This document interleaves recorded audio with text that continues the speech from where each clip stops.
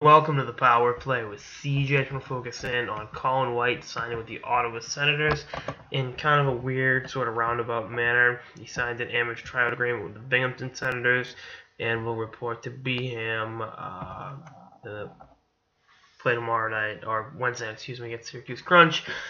They are the last place team in the AHL's North Division and are mathematically limited if they call it a playoffs. So he'll play about half a dozen games up there. And then, up there, and then go from there. He still has not signed his ELC yet. Suspicion. I think Ottawa would prefer to kick it to next season. But, White and his agent want to get some NHL ice time before the end of the season. With a playoff-bound Ottawa team, is that something that the Sens could benefit from?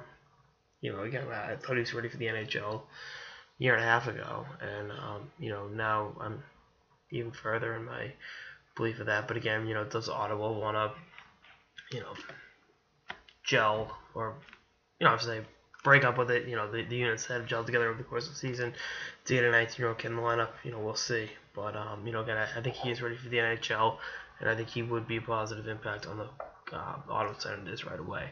Either way, I think White is going to be a fantastic National Hockey League player. I've been following him since he was at Nobles a long time ago, and all he's done, between there, the development team, Boston College, literally everywhere he's gone has been a very effective two-way forward, and was obviously instrumental in the U.S. winning the gold at the World Juniors, this past December, January, and been a critical component with Jerry York's Eagles over the last 2 years, and a guy I wish the Bruins had drafted, being a kid in the South Shore, but he's going to be a excellent fit in Ottawa, and I personally hope it happens sooner rather than later for the young man.